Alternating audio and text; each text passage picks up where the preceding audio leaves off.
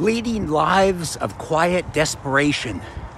Hi everybody, it's David George Brooke, that gratitude guy, out with the daily gratitude walk on Saturday, November 21st, 2020. Getting the steps in. Beautiful, cold, crisp fall day in Seattle. Very few clouds in the sky. It's a little cold, but it's beautiful out. So get those steps in. And as I always say, get some extra steps in on the weekend when you got the time.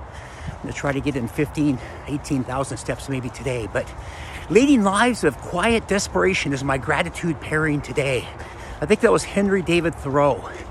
And the whole key is, if you're leading a life of quiet desperation, do something about it.